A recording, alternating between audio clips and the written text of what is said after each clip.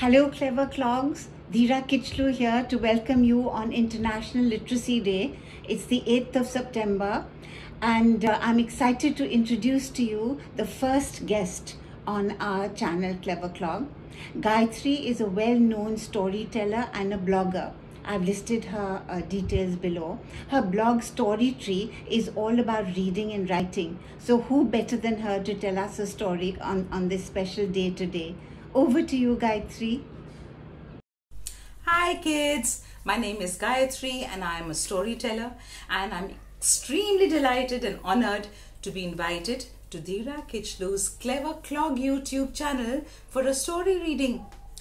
Today is World Literacy Day and we have an absolutely wonderful story planned for all of you extraordinary children. But where is my book? Oh, fairies around me. Could I please have the book? Here it is. Fairies, thank you. Oh, and what a marvelous book to pull out. So you know what? This is actually very special to me, this book.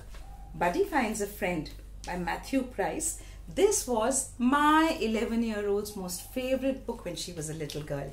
So this is the story that I'm going to read out to you today. It's about a friendship between a dog and a cat. Ah, who doesn't love dogs and cats?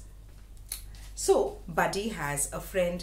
Can you see the cat and the dog together? They are buddies. She appeared suddenly one day when Buddy was eating his food.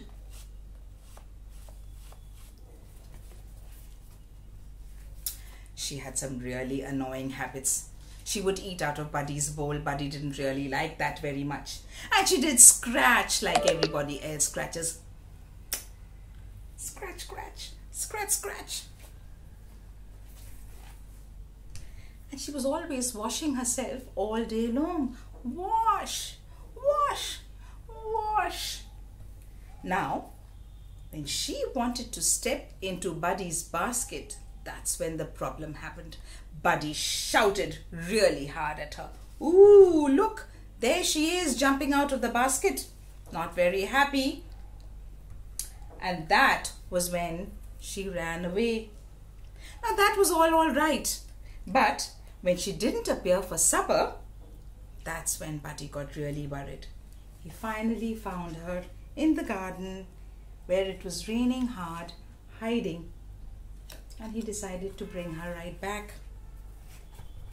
Buddy showed her how to dry herself. But what did she do? She just kept washing and washing and washing herself. She even washed Buddy, but he didn't mind. He was just so glad to have his friend back. Thank you very much. I hope you enjoyed this wonderful story, which is a favorite of my little one. And I hope to see you again. Bye.